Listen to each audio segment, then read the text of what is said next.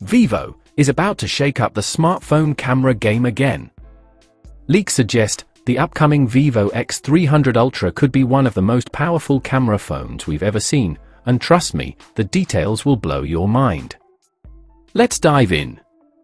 According to trusted tipster digital chat station, the X300 Ultra will feature a brand new Sony IMX09E 200-megapixel main sensor. This beast is 1 by 1.12 inches in size, built on a 22-nanometer process, and packs 0.7 micron pixels. It's designed for insane clarity, with hybrid frame HDR technology, over 100 decibels of dynamic range, and even better low-light performance. Oh, and get this, it supports 2x and 4x lossless zoom, thanks to full pixel fusion, plus a 16-channel autofocus system for razor-sharp shots. Next up, the ultra-wide lens. Vivo isn't messing around here either. The Ultra model gets the Sony LYT-828 sensor, the very same one that will be the main camera on the Vivo X300 Pro.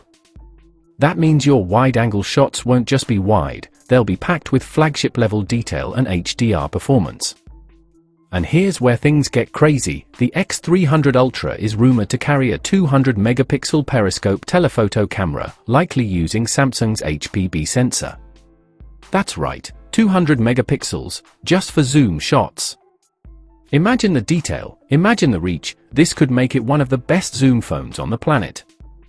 And for selfies? Vivo isn't cutting corners.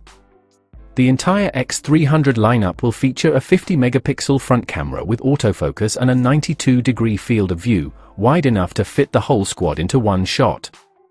So, with a Sony IMX09E main sensor, the LYT-828 ultra-wide, a 200MP periscope, and a 50MP selfie shooter, the Vivo X300 Ultra looks like a true photography powerhouse.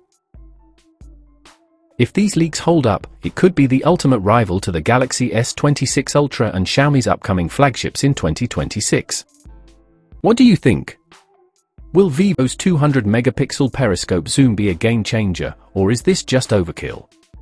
Drop your thoughts in the comments.